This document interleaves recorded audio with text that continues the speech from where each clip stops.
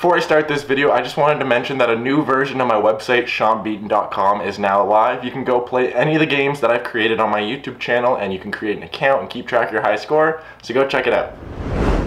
Alright, so in this video, I'm going to be showing you how to create Flappy Bird with only HTML, CSS, and JavaScript. It's pretty fun to play and not that hard to code. You can change some of the values to make it your own, so follow along and let's begin.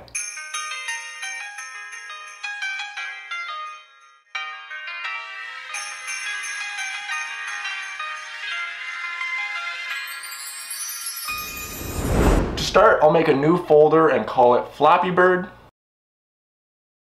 And then I'm going to open it with brackets. Brackets is a text editor that makes it easy to render your website to see what the final product's going to look like. So now that we're in our folder, we're going to create 3 new files. The first one will be index.html, second is style.css, and script.js. In the index.html file, we're just going to start by creating a basic HTML layout, a head and a body. Then we'll make the title Flappy Bird. Next, I'll create a link tag and connect the CSS file, and then I'll create a script tag and connect the script file. Now that we're ready, we'll start by creating a game div. This is going to contain all of the elements of our game. Next, inside of that, we're going to create 3 more divs. Each div is going to have an ID. The first ID is block, second ID is whole, and the third ID is character. So now we're done creating all of our HTML elements and we can move on to the CSS. So we'll hop over to our CSS file and we'll start by just removing the basic padding and margins that are automatically added by the browser. And then next we'll start by giving the game div some stylings, a width and a height, and a border so that we can see the outline of it. We will also add margin auto so that it's centered in the browser. Next we'll start styling the block div. We'll add a width and a height and we'll make the background color black. We want to move it to the right because in Flappy Bird the tubes come from the right. To do that, we'll have to add the property left 400 pixels because the game is 400 pixels wide, so we move it to the left 400. And that left property won't work unless the div has a relative position. Now we'll create a keyframe animation that starts with the block on the right and ends with the block on the left. It's pretty simple, just at the beginning, so 0%, it's at 400 pixels, and then at 100%, so at the end of the animation, it's at -50, and that's because it has a width of 50, so we want it to go all the way across. And then we'll add that animation to our block by adding the property animation block 1 second. That's what the 1s is. In some of my old videos, people think it's an IS. It is a 1s. Actually going to change that to 2 seconds in like a minute. We'll also add infinite so that the animation just keeps replaying over and over and over again.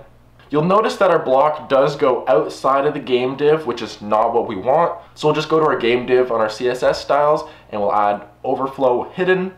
That just makes everything that's outside of the game div hidden. So now we can start adding some properties to our whole div. We're going to give it mostly the same properties as the block, except for its background color is going to be white and it's going to only have a height of 150 pixels.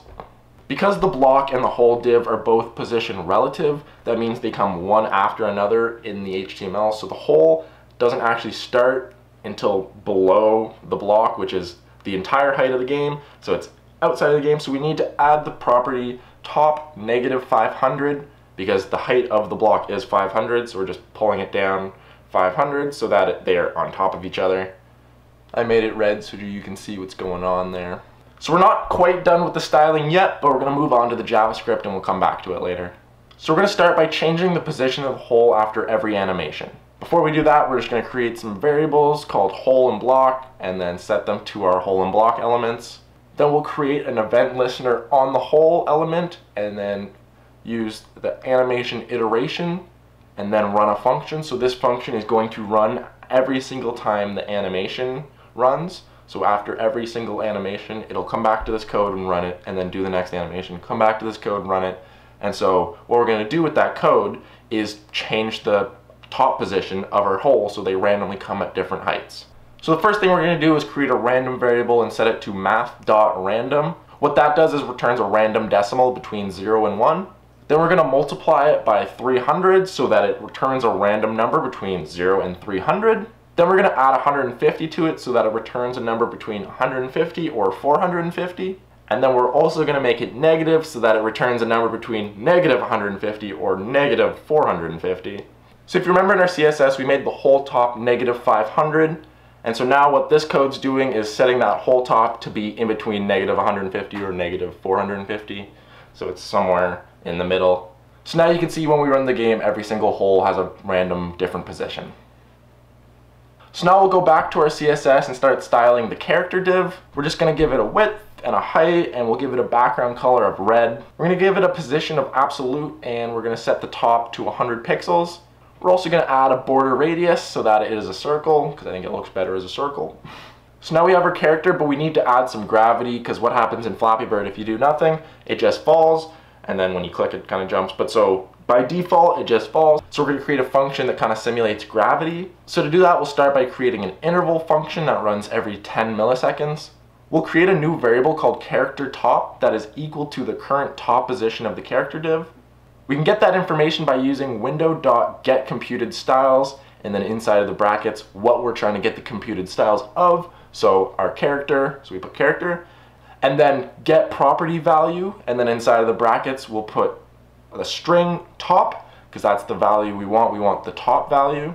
And so now our variable character top will be equal to the top position of the character div. Every single time that function runs, every 10 milliseconds, it's going to keep updating and returning the top position of that character div, which it's just going to be 100 every single time, because that's what we set it to. But in the next line, we're going to set a new character top, and so we're going to make it what the character top was, but we're going to add 3 to it. So it's going to push it down 3 pixels from where it was already, and then put it down 3. And then the next time it runs, the character top is going to be different because we added 3 pixels to it, and then it'll add 3 to it again. So it's basically just going to keep adding 3 pixels. So every time this function runs, it moves the ball down. So now we have our gravity function working. We want to create a jump function. To do that, we're going to create a regular function and call it jump. Then we're going to hop back over to our HTML and go up to the HTML tag and add an onClick and run the jump function, so that when you click on literally anything on the page, it'll run our function. And so before we start creating our jumping function, we want to create a variable called jumping and set it to 0.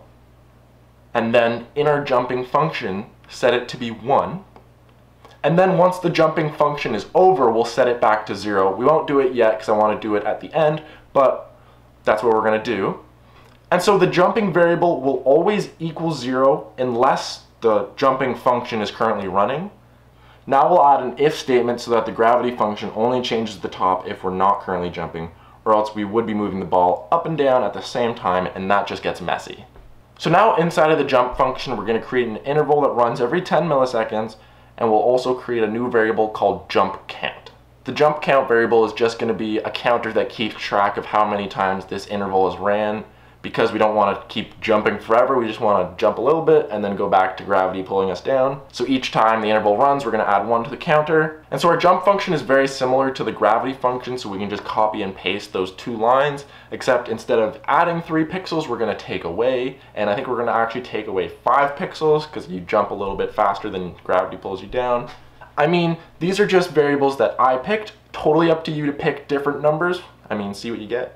So next we're going to create an if statement, and so if the jump count is above 20, meaning that our interval has ran 20 times, then we're going to stop jumping, we're going to end it, so we're going to clear interval for our jump interval.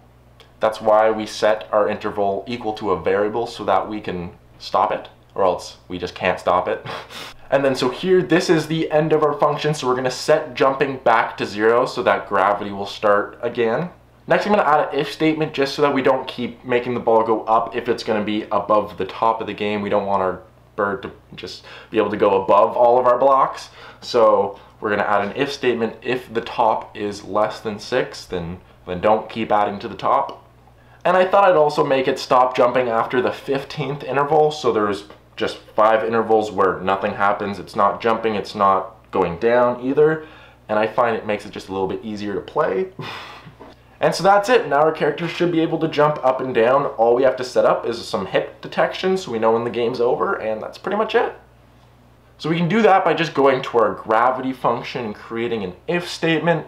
And if the character top is below the bottom, meaning it hit the bottom, then that means the game's over. We will alert game over. We will also want to reset the top position to be 100 pixels for the character, or else it's just going to stay at the bottom when you reload. We can also create a counter variable and then increment the counter for every single animation iteration, and then we can present your score at the end. Also, just don't forget to reset the counter after every time you lose, or else their score is just going to keep adding up every single time they play. So you want to reset it to 0. And so now we just need to set up the hit detection for the blocks. A good way to think about it is the game is over if you hit a block unless you're also hitting a hole. So if you hit a block, you hit a black part, then it's just over. But if you hit the block and the hole is there, then you're good. So we need to do some crazy if statements with some ors and ands. It's a little confusing. So what I'm gonna do is just create the brackets first, so you can like see the layout of everything, and then add the statements, or else it's a little confusing. So that's what I'm gonna do. Before I create the brackets though, I actually need to create some variables so we have all the information that we need. We're gonna create some more variables like character top, except for they're just gonna get different values from different elements. So we're gonna need a block left and a hole top. Those variables are equal to exactly what you think they are. Block left is the left position of the block, and hole top is the top position of the hole. Pretty straightforward. Now you do have to remember that the hole has a negative top position, which kind of messes everything up. So we need to create another new variable called ctop and make it equal to the inverse of our character top from like 500 minus character top, and then it's also negative. Yeah, I guess negative from negative 500. I don't know. Anyways, so this is what you do. All right, and so it's a little confusing, so I'm gonna add just the brackets first, and then we'll add the statements. So we have our original if statement with our if the character top is below the bottom. So we're gonna keep that there, and then we're gonna go if that is true, or brackets and brackets and brackets. So we have 3 different statements. So if all 3 of these statements that we haven't written yet are true, then the game's also over. So we're gonna go back to our first brackets, and if the block left is less than 20 and the block left is greater than -50, so that means that the block is touching the ball in any way, shape, or form, a little bit on the left or a little bit on the right or completely in the middle. We're gonna add more brackets or other brackets. Then inside of that, in our third and final if statement, I guess it doesn't really matter which one you pick, but I'm gonna do the last one. So if those 2 are true and one of the final ones are true, then the game's over. In the first one, we're gonna put if ctop is less than hole top, or in the next brackets, if ctop is greater than hole top plus 130. It's 130 because the hole height is 150 pixels, but it's really 150 pixels minus the height of the character, because the character takes up 20 pixels, so the hole's really only 130 pixels. But so now if you run into a block, the game will end, but if you go through a hole, then the game continues. That's it. Now you should have a fully functioning Flappy Bird game. I mean, this is just the beginning. There's no design, and you can change any of the values. So go ahead, take my code, change some of the values, create your own game, maybe make the blocks super wide so you have to like jump for a long time in between them. I don't know. Make your own game, add some designs to it, maybe make the blocks actually look like tubes. I don't know. But so there you go. Hopefully you guys learned something new, and hopefully this tutorial was pretty straightforward, because it did get a little complicated at the end, but I think that's how it had to be. So hope you guys enjoyed. I'll see you guys in my next video. Peace.